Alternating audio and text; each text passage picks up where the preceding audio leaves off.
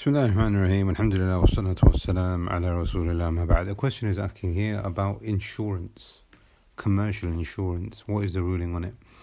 Now, it's important for us to understand that insurance is of two types. التأمين التجاري التأمين التعاوني.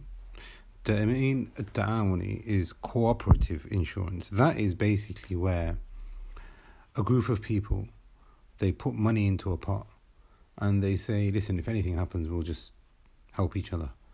And we'll give each other loans to make sure that we help each other. That way, a person doesn't lose anything. There is no gambling involved. There is no riba involved. And the ulama have said, التأمين التعاوني is permissible. And actual fact could even be mustahab, could even be wajib in certain scenarios. This is absolutely fine. And it is something, inshallah, a person will be rewarded for. مَنْ الَّذِي يُقْرِضُ اللَّهَ قَرْضًا حَسَنًا فَيُضَاعِفُهُ لَهُ وَلَهُ أَجْرٌ عَظِيمٌ. Who is there that can give a goodly loan? So Allah subhanahu wa ta'ala will multiply it, and for this person he will get a great reward. This falls under giving each other a goodly loan. So I put in £10, you put in £10, now there's £20 in the pot. Next month £10, and until it rises to, I don't know, £1,000. It could be then that, I don't know, my wall needs plastering. And from that £1,000, I'll say, Akhi, listen, I need to put £100 to plaster my wall. Can I do that? Because I haven't got the £100 right now for myself. So he'll say, yeah, fair enough. As long as you put the £100 back, then you put the £100 back afterwards. And that money keeps growing, and then you can help each other in that manner. That way, it's a loan. It's a way of us cooperating, and this is khair, and this is good. I don't think on a commercial level that this exists, but this is definitely a way that we can help each other instead of resorting to impermissible forms of finance. التأمين التجاري, this is the commercial forms of insurance that we are all aware of. This is where a person pays an agent or a company and says, listen, I will give you X amount of money, £1,000, £500, look after my car. If anything happens to it, you will cover the costs, you will cover damages, you will repair it, etc. But I'm going to give you £500 right now, and perhaps I will benefit from it or I will not benefit from it. But at least I'm covered. And this now applies to breakdown cover of cars and breakdown cover of appliances. This now applies to things which are similar in this regard. Warranties as well. You know, when you buy something from a store, they will offer extended warranties. So they will say, if you buy this fridge, you get 1 year warranty with it. But if you wanted an extended one, you can pay an extra amount, £30, £500, £50, whatever it might be, and you get an extended warranty. These are all forms of gambling, as the ulama have said. Allah subhanahu wa ta'ala has made it impermissible in the Quran. يا الذين آمنوا إنما الخمر والميسر والأنصاب والأزلام رجس من عمل الشيطان فاجتنبوه لعلكم تفلحون. Allah subhanahu wa ta'ala in this ayah from Surah Al-Ma'idah has said alcohol, intoxications, gambling, etc. are from the handiworks of shaitan, so stay away from them so that you will be successful. In Surah Al-Baqarah, يَسْأَلُونَكَ عَنِ الْخَمْرِ وَالْمَيْسِرِ, they ask you about intoxications, they ask you about gambling. قُلْ فِيهِمَا إِثْمٌ كَبِيرٌ, there's a great sin in them. وَمَنَافِعُ لِلنَّاسِ, but there is some kind of benefit. وَإِثْمُهُمَا أَكْبَرُ مِنْ نَفْعِهِمَا, but the sin is far greater than the good that it brings. And there's a list that the ulama have actually given as to why insurance and breakdown cover, etc., and these things are impermissible and how it falls under the title of gambling. Number one, if a person pays for something and they don't know what they're going to get in return, this is a form of gambling and this is not allowed. So if I give you £500 to cover my car, am I going to benefit from that 500? Don't know. Maybe, maybe not. Maybe I'll benefit more, maybe I'll benefit less. And this is not permissible. In the hadith of Abu Hurairah, the Messenger of Allah sallallahu alayhi wasallam forbade naha and bayt al-gharar, forbade transactions which are unclear as to who is going to benefit or what the benefit actually is. Therefore, it is not permissible because the Messenger of Allah sallallahu alayhi wasallam forbade these kind of transactions, and because it's unclear, it falls under a type of gambling. The ulama have also mentioned that when a person is seeking reliance on things that don't really give you any kind of reassurance, the level of taqwa and tawakkul of that person will be reduced. وَعَلَى اللَّهِ فَلْيَتَوَكَّلُوا إِن كُنتُم مُؤْمِنِينَ. Allah subhanahu wa ta'ala says, and have reliance purely upon Allah by taking your relevant means, your actual means. But when you are paying into some kind of insurance policy, that's not actual means, is it? Because you don't know whether you're going to benefit or not. The ulama have also mentioned, now this is probably the fourth reason, after ambiguity, after gambling, after reliance, the ulama have actually mentioned that if there is a payout, then it could involve riba. For example, I give my car insurance £500. There's an issue with my car, and they pay me £1,000, £2,000, £3,000. I've given them 500, and they're giving me more in return. Yes, it's not exactly money for money because the car is being used as a proxy. However, in the books of fiqh, you will find that as long as money has been exchanged for money, even if there is something in between that is used as a means for money to be exchanged for money, then it is still a form of riba. So if I paid him 500, the actual work of the car is maybe £100, £200. Often the payout from insurance companies will be higher. It could even be lower.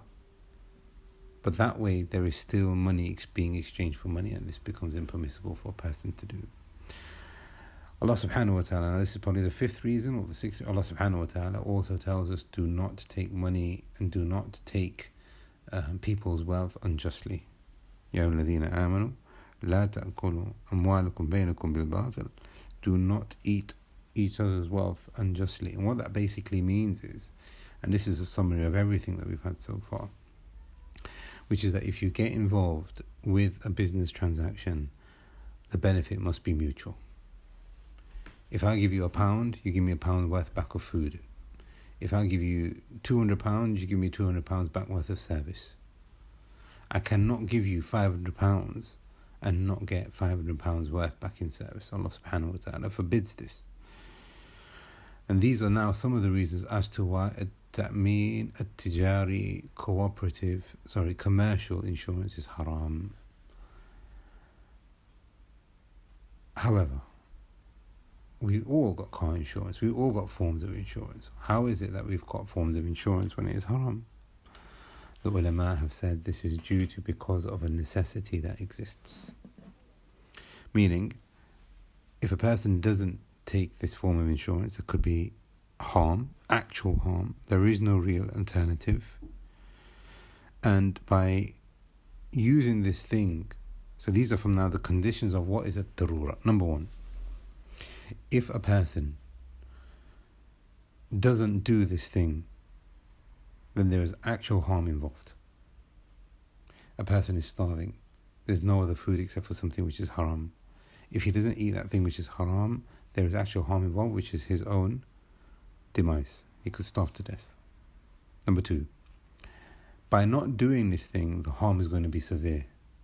So if a person was to say, for example, it's a darura, it's absolute necessity for me to take car insurance, but the government or the place where he's living, they've said no, it's optional, then that's not darura anymore. But if they have said, for example, if you don't, you're going to get fined, there's going to be points, you could go to jail, you can get your license taken off you, etc., and they're not messing around, there is an actual harm and there's a threat of actual harm. Second condition. Third condition, there are no alternatives. I don't know of any alternatives to having insurance, but things like breakdown cover and things like that, there are. Of course there are. You can employ someone. It might work out a bit more expensive. It might actually mean that you save money in the long run. So a person pays breakdown cover year after year after year after year. After 10 years, he's probably spent £500 in breakdown cover. But in those 10 years, had he not taken breakdown cover and actually used a roadside mechanic or something like that, perhaps he would have actually saved money. But even if he didn't, as long as an alternative exists, the person would be rewarded for staying away from some of the things that we have mentioned as to why it's haram. Darura, condition number 4, is that if a person is going to engage in this thing, then it must be something that will actually remove the harm. So now, insurance is necessary because there is a harm. There is an actual harm. There is no alternative. And by having car insurance and things like that, it removes the threat of your license being taken away from you. But there's a 5th condition or a 6th condition to necessity, darura, which is that you can only take the bare minimum. So now let's go back to the person who is starving. There's haram meat in front of him. Can he eat to his fill? The answer is no. He's only allowed to take as much as he needs. And this makes sense now, because if he goes beyond what is needed, there is no other necessity anymore. There is no harm. There is no actual harm. There is an alternative, which is that he stops. Therefore, car insurance is haram, and things like car insurance, where a person is paying into something and he doesn't know whether he's going to get anything in return, is haram. And it only becomes permissible for a person to take these if there is a necessity.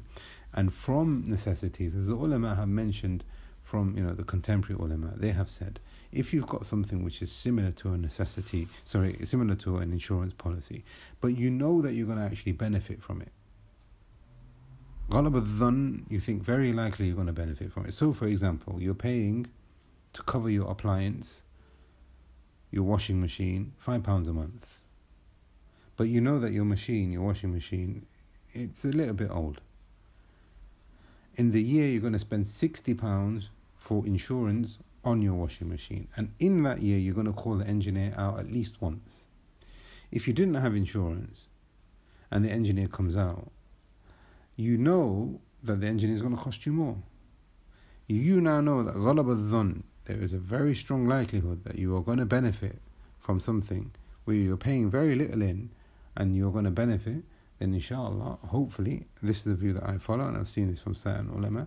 They have said that this is not now haram anymore, because all of the things which are reasons as to why you shouldn't have insurance is no longer there anymore. However, if a person is covering his appliances or his car or something like that, and there is no need for it, breakdown cover and all these things, and there is no need for it, and there is no threat, and he's only doing it for the sake of peace of mind or what if or what aboutery and that kind of stuff, then that is not allowed because of the reasons that we have mentioned. We ask Allah subhanahu wa ta'ala that He gives us a good understanding of His religion, and He blesses us with everything that He gives us, and that He puts security and afiyah in ourselves and in our iman, in our actions, and in all of our possessions. Allahu a'lam. Sallallahu ala nabiyyina.